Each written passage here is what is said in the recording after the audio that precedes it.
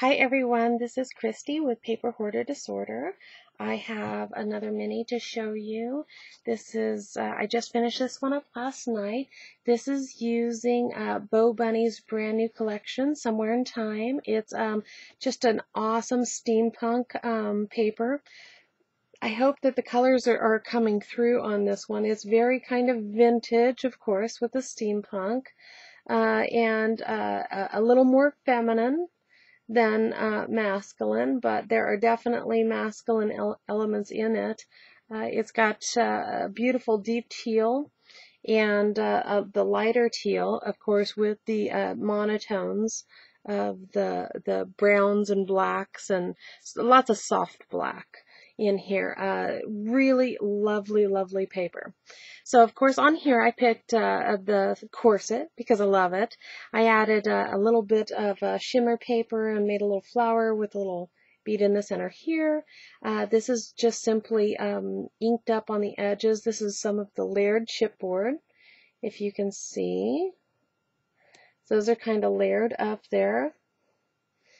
Nice texture. I didn't get too crazy on this cover because I thought that the graphics kind of said it all, and I didn't want to interrupt anything on this corset, so I did just the minimums on here.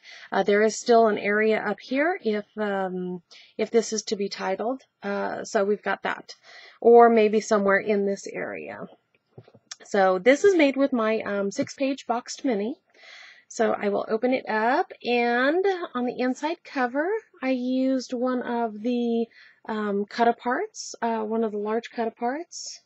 And then over here, we have this pretty mustard yellow with the blue, very, very pretty. This is one of the die cuts from the Noteworthy. And then we've got a little chipboard piece with the hashtag, a little label down here, punched edge, and then this is a magnetic closure that flips out, and it gives you 2 more opportunities. Look at how great this paper is. So much fun. Look at this dress form here. Isn't that great? Really, really lovely. And then we've got the hot air balloon up here. Very, very fun stuff. And then inside each one of these, just like all the boxed minis, there's a booklet in here. And here's the paper of the matte paper with the hot air balloons. And these are just black on the inside. And if I can get that back in there. And then on this page over here, we have one of the cut-aparts, one of the die cuts, and these have a Velcro closure with the clear back Velcro. And then here we have some of the, that's kind of the pipe, the deep teal and copper pipe paper. And a lot of this was made from 6x6. There were 6 sheets of 12x12 and part of a 6x6 pack in order to make this album.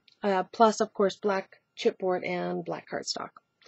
And then over here we have one of the little die cuts, and that is bound on there with some twine, some layered chipboard, and then there is a booklet up here. And that one opens up. Now this one will also be one of the ones that I am going to do a full video series on how to do the full pattern paper, and the pattern will only be about decorating. So it's going to, whereas a lot of my patterns they take you through the full construction from beginning to a completed album, and then they just start touching on how to do some of the decorating. In this series, it's going to pick up as soon as the album is made, and then it's going to take you through the full decorating step by step, every little bit along the way, including, tips and tricks that I find useful. So here we have another booklet, one of the cut-aparts.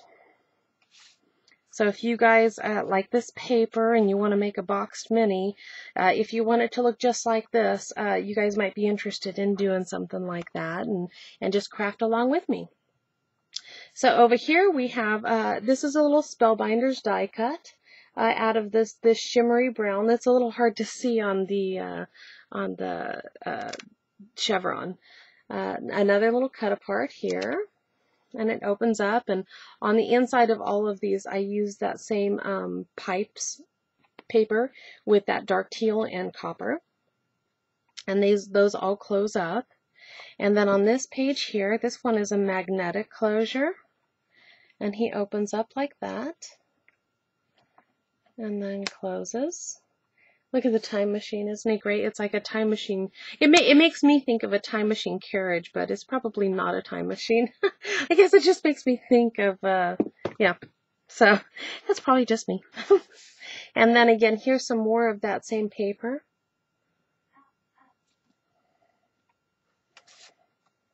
So those booklets just slide back in there. And then over here, I love this cut apart.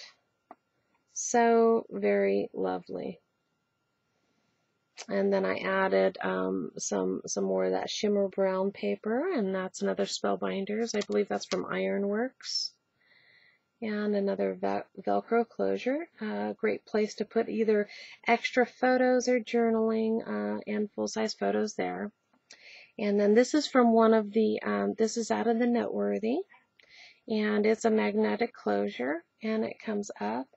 And then we've got, it's hard to see, but this one is a layered chipboard, and it's even got some rhinestones on there of the key with the kind of scroll bracket. And so that's a magnetic closure. And inside this one, we have this booklet. And then on the next page, we have the steampunk hat and some of the gear paper. And that opens up, Gears and Roses. And then up here, I added some more of the die cuts and more Spellbinders here, a couple of them layered up with that brown shimmer paper. And that same pipe paper over here. And then on this side, we have a couple of the die cuts from the Noteworthy, and these are popped up in the center. And we've got a booklet here. Just simple. And back behind here, I wanted to show you this. I love the vests and corsets paper. So super cute. You got a little bit of gears here, some roses up here. The 6x6 was really just a perfect scale for this album. And whenever I get an opportunity to use 6x6, I grab it. The 8x8 also works well. And sometimes, depending on the paper line, the 12x12 works just fine, but typically the 6x6 is going to do a much better job as far as scale on these albums. So over here we've got a Sizzix die cut here out of that same brown shimmer paper. Love this cut apart. Isn't that wonderful? So lovely. And then that flips out and shows this gear paper in here. And then over here we have this from the die cuts, and this is from the layered chipboard. If you can see that, there's the layered chipboard, a little rhinestone in the center of the hands. And then this is an angled pocket, and it's got a booklet in here. That just slides in there, and we have this booklet here. And it's a great opportunity for some journaling. You can see how grunged up it is. Great paper. Love this stuff. Can't hardly seem to get enough of it, honestly. So if you guys want to make one of these, if you want it just like this, stay tuned, because that will be available shortly. And then over here we've got another one of the die cuts, some journaling lines here. Another Spellbinders, I think that's Ironworks. And that comes out, and look at this paper down here. It's got the little timepiece and some little scrolls. Nice, nice, nice paper. And then this is such a gorgeous mustard with this light kind of almost a mint green with this deep teal. So gorgeous. And then of course the branches are kind of this copper color. And this one is another Spellbinders here out of that same brown shimmer paper. And that is my album. So I hope you guys like it, and if you want to make it along with me, as soon as that's available, the video series, it will be in the it'll be in the link right there in the description. So thanks for watching, guys. Bye.